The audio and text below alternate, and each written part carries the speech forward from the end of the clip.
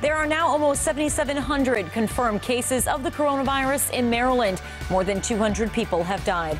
Hello again, I'm Rachel Cardin. Coronavirus cases on the rise here at home, and according to health officials, we still haven't hit the peak of this pandemic yet in Maryland. WJZ is live tonight. Stetson Miller has more on those numbers for us. Rachel, the latest data released this morning shows a nearly 10% increase in COVID-19 cases in just the last day. And a lot of these cases have been in Prince George's County, and that's where a new executive order was issued today requiring face masks to be worn in certain areas. Coronavirus cases are continuing to rise in Maryland. The state health department reports that nearly 7,700 people have tested positive for the virus and 206 have died from it.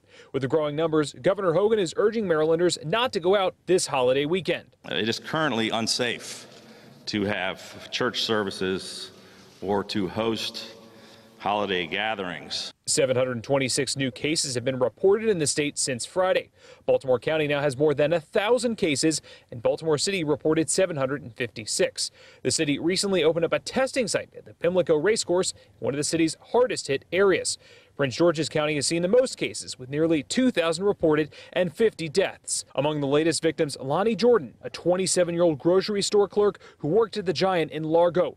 Her mother recounts the day it happened. When they got her, she had 104 fever, and they put her in isolation, and she called me. She says, "Mommy, I can barely breathe." Prince George's County Executive Angela Also Brooks announced an executive order today requiring anyone shopping at grocery stores, pharmacies, and large chain retail businesses to wear face masks or face coverings.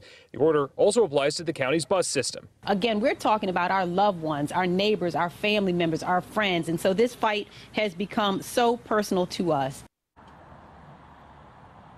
And that executive order takes effect on Wednesday, and those stores will still be required to promote social distancing. Live in Pimlico, Stetson Miller for WJZ.